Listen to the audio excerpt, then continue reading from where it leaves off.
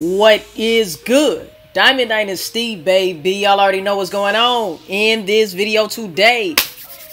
Man, as you guys can tell by the title of the video, what we're gonna be reacting to today. Make sure you like, comment, subscribe, all of that. Make sure you tell a friend today. Ain't your mama, tell their uncle Joey, still a hoe. Let's get right into the video, man. Let's get it. I'm still tired, man. I'm just waking up, but let's make it happen, y'all. So now, in a previous video, I spoke on Corey's former cameraman actually coming out and exposing a few things about Carmen and Corey's relationship. Now, all of this is alleged, but he's stating that he witnessed Corey putting hands on Carmen as well as cheating on her multiple times. Now, check out. We want to see the proof and evidence, Alex. Where's the evidence for these allegations? That's all I want to know. That's all I want to know, because right now, it's like you're a bitter ex-coworker. You know what I'm saying? You're a bitter ex-employee. You know how they say bitter ex-baby mama? Bitter ex-employee, my nigga. Where are your receipts? That video to get more in-depth details. I will link that video at the top here, but now Alex isn't done. He has more stories to tell on more stories with no backing. What allegedly happened in Carmen and Corey's household. So we were on our way back from Corpus. Oh! This nigga uses a voice message? Oh my god, bro. Even if they're real stories, where is your proof and evidence? And someone at the house did not do something that Corey wanted, but he never told anybody that he wanted done. This nigga. And Carmen was like, do you expect them to read your minds? Like, are they supposed to know exactly what you think? And he's like, nah, but like, they should know and have intuition that I want this done. And Carmen's like, that's just not how it works. And then he just went off on her. And then he skidded the car on the side of the road in the middle of nowhere. May not be in the middle of nowhere, but I don't know the area. And then he kicked her out. And she got out and started walking down the road. And he sped off and kicking rocks at her. Sped off and kicked her out. And she got out and started walking down the road, and he sped off and kicking rocks at her. And then the other guy that was with her was like, bro, you got to go back for her. That's your wife. And of course, I don't give a f***. I have my kid. That's all I need. They got me. I handle the money. Carmen, he didn't give a f*** about her. And then it took a while, but the other guy with us was able to convince Corey to go back and get Carmen. I really thought we were about to leave Carmen in Corpus Christi, which is 4 hours away from where we were at. And that was awful. And I didn't record anything because I'm not a blackmail person. That's not who I am. Oh my god, y'all. Now, I'm not saying that what he is saying is a lie. Alright? I wasn't there. He's saying that he was there. Alright? So I'm not saying that what he is saying is right or wrong. And if that is true, Corey is definitely fucked up for that, right? But if you have no proof, there's no reason now that you're upset, my nigga, to come out and air out his personal fucking business, bruh. Like you were the side chick or something. Like, what is going on here? He's still not paying you. He's definitely not paying you now. Like I said, man, this is just bitter. It's just bitter, y'all. It's really bitter. Because if Corey had paid him, he wouldn't be saying any of this right now, right? If Corey hadn't have fired him, he wouldn't have said shit, right? But now that you're, I guess, strapped for cash, now you want to air this shit out, bro. Come on, man. This is just lame. A lot of people choose not to believe this, and I really don't care, but I just want to put it out there that this happened. Why, though? Why are you putting it out? Because you're upset that you didn't get paid. That's tough. And tough. Carmen deserves a lot better. I have some people who will testify against Corey hitting Carmen, but the only other person with us in that car was the guy with us, and I don't know if he'll testify against Corey. What's wrong with this Alex nigga, bro? is speaking on another situation that occurred here where Corey put Carmen out of the car and was ready to leave her 4 hours away from her. All I'm going to say is this. I am not a believer in domestic violence at all. Emotional abuse or anything, right? But what I will say is a motherfucker going to stay around a motherfucker until they don't want to stay around that motherfucker, right? So if Carmen is still there through all of that bullshit, Carmen wants to be there. Okay, that ain't my relationship. That ain't got shit to do with me. And it doesn't matter who gets in Carmen's ear. She's going to be there if she wants to be there. So you stepping out and trying to be the white knight of the situation, seemingly white knight, even though you waited until you know, didn't get what you wanted to air this out. Like, this is going to do nothing, Alex. It's going to do nothing.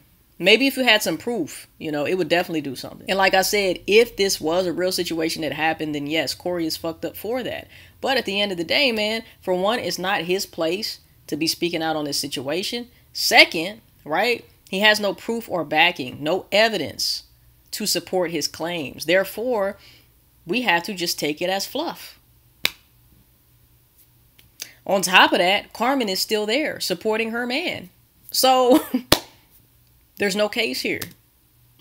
Next. Home. Now, a lot of people would want to know, why is Alex actually putting out all of this information now? Well, thing is, he's stating that Corey breached a contract that they both signed. So I did get a copy of that contract. Damn, shout out to T-Room for getting the contract. Where you can see here that Corey was to pay the cameraman Alex $1,625 weekly or $6,500 a month. And as you can see below that, it states what Alex's duties were as Corey's cameraman. Okay. Now, there also was a termination section in this contract. Now, upon termination, if Corey were to breach the contract, he was to pay the cameraman 4 months payment, which was $26,000.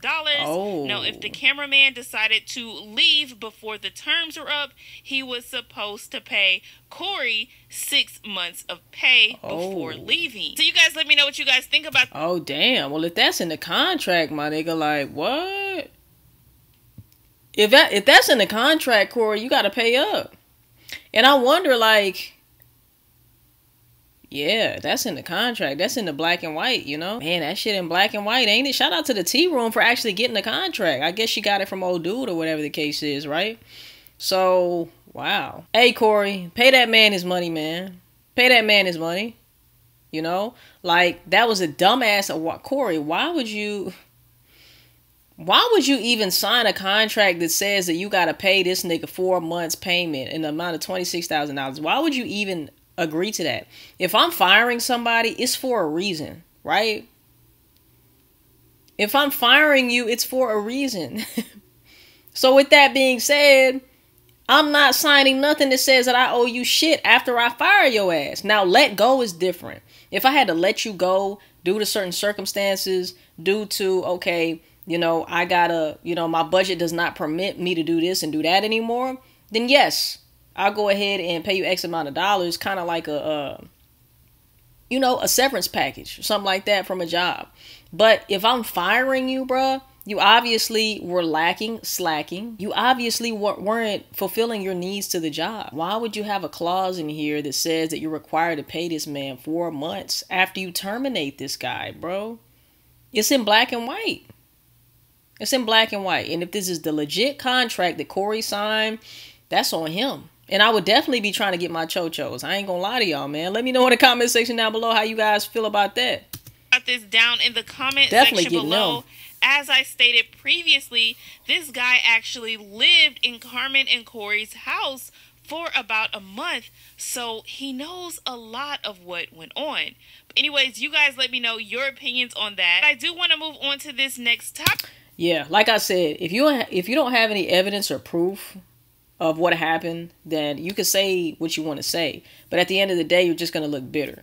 Now, I do feel like, look, that contract was in black and white. Corey's dumbass signed that shit, all right? So if you sign that, then you have to pay what is owed. I definitely agree with that, so hey. This next topic with Deja and her alleged new boo. Now, it's been rumored that she is dating someone else by the name of Snoop. Now, they've been spotted out in multiple places together. Snoop was touching on that coochie and putting that thumb in her butt. There, I've seen it with my own 2 eyes. Reported in one of my previous videos how Deja Deja did state that she is no longer talking to Lando.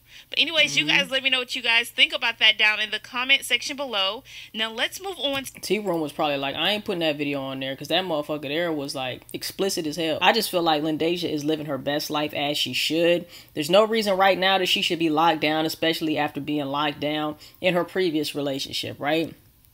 So to go from relationship to relationship would be dumb. But she's going from fling to fling to fling. And why not? She's young. She's getting it. You know what I'm saying? I said the same thing about Ray. She young. She getting it. There's nothing wrong with them doing what they want to do. Now let's move on to this next topic with Royalty. I'm about sick and tired of these niggas, man. And CJ. So now Royalty posted on her Instagram story, "Let's do this. My circle just got smaller. Hope that picture and $300 tip was worth it." Now it appears that Royalty may be talking about her hairstylist. Now if you guys didn't know, Royalty and CJ do have the same person come and do their hair. Just last week, CJ posted, "My hair lady did Cordair hair and my hair in the same day." As you can see here, I have her name blocked out, but the hairstylist did post a photo of CJ. Now Royalty and the hairstylist appeared to be very cool. She's done Royalty's hair on multiple occasions. She braids the kids' hair. This is her go-to stylist. Well, that was like the classic hairstyle for people growing up. Then you had the picture in the background, like the butterflies and the shit in the background. As of yesterday, Royalty did unfollow her. She is still following Royalty. Now, a lot of people would want to know, why is Royalty upset about the hairstylist still doing CJ's hair? Now, as you guys know, CJ has stated that he is taking Royalty to court, so he's been trying to serve her. But in order to do so, he would need an updated address for her. Now, he has stated many times that he has no idea where Royalty lives. Now, you guys know the hairstylist does go to their homes to do their hair. So what people are thinking is the hairstylist actually gave Royalty's address to CJ. So you guys let me know what you guys think about this situation down in the comment section below. Yeah, that's not cool at all, bro. So, should the hairstylist have stepped in between the two and gave CJ Royalty? A smart hairstylist would keep it 100% neutral, right? So I could keep both clients. Like, come on now. Royalty's address? Let me know your opinions on that down in the comment section below. Now, I do want to move on to this next topic with Kamari. Now, you guys know that Funny Mike recently did have Bad Kids Prom. Not that Ddg is trying to flex while clapping. He said... Right. Now, you guys know that Funny... It's the strongest clap I ever seen. Mike recently did have Bad Kids Prom, where a lot of YouTuber influencers were there. Now, someone said on TikTok, "You should have been invited to Bad Kid Prom." Kamari responds with, "Me and my mama did. I can show y'all the messages." Then people were like, "Okay, why didn't you all go?" And Kamari liked a comment that stated, "Royalty and the kids was there, and I'm pretty sure her mom wasn't going to let her go." Now, that would have been absolutely crazy if both of them would have been there.